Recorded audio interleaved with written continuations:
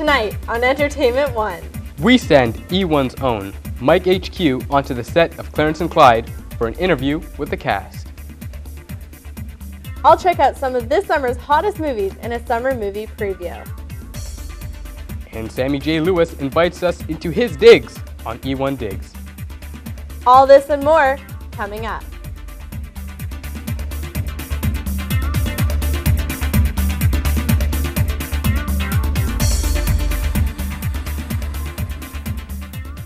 Good evening and welcome to tonight's episode of Entertainment One. We've got a great show for you. I'm Hussein Ahmed. And I'm Amanda Bean. And here's our show. We've all heard of that dynamic duo, but these two are anything but. E.ON's own James Dormer sat down with Andrew Zorz and Matthew Head of the hit comedy show Super Awesome Fun Science Yeah!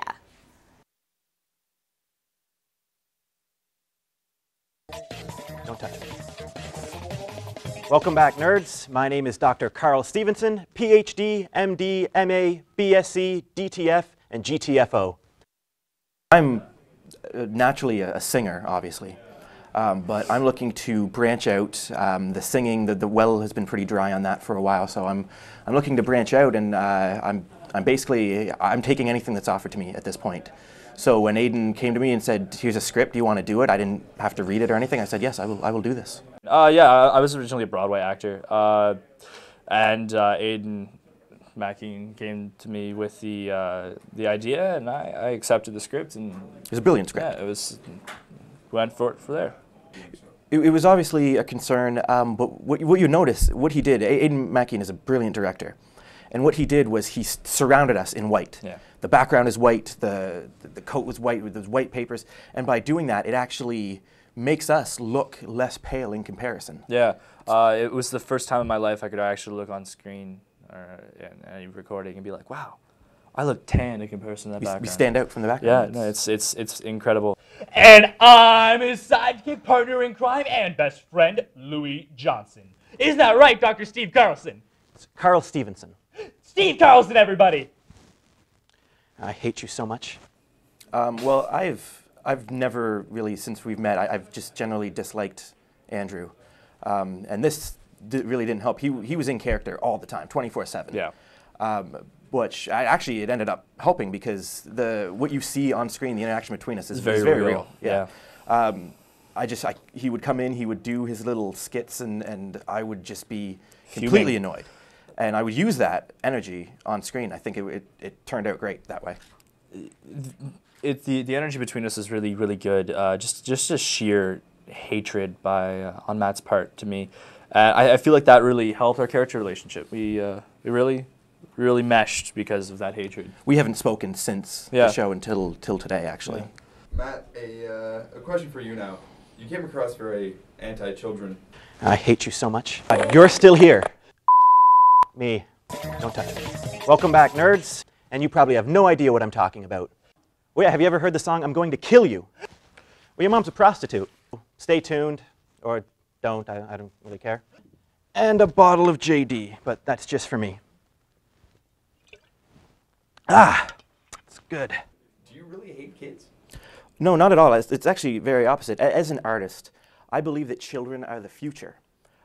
They have such a wonderful energy about them and just a brightness to them that I find very contagious.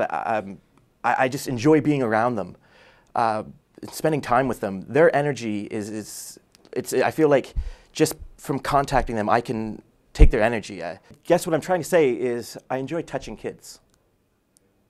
Put a call in, was like, we need to do a dance number, and they during one of the commercials, and they're like, oh, okay, and all of a sudden, I just kind of broke out into dance as the show was ending, and it became one of the most classic scenes of the show. It's just really taken off. It's become viral on YouTube, and just there's lots of different things that it's been spoofed on Saturday Night Live. And he's gotten commercial deals just to do the dance. Yeah, it's really taken off. It's my signature now. So.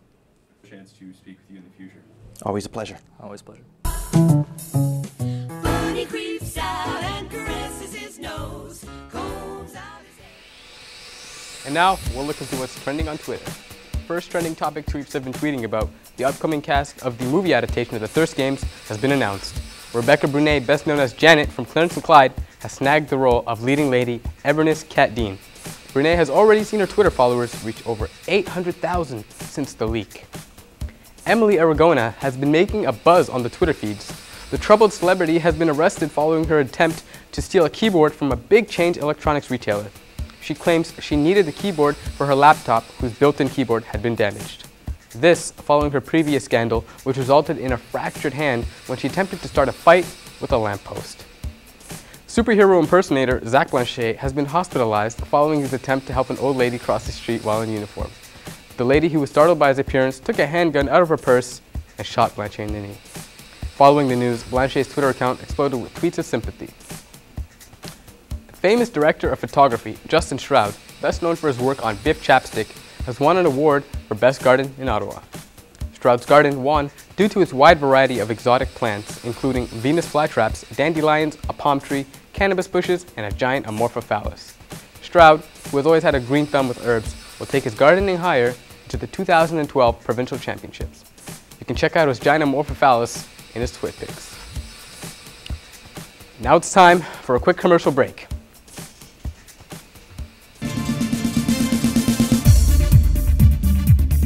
Jimmy J. Lewis invites us into his home on E1 Digs.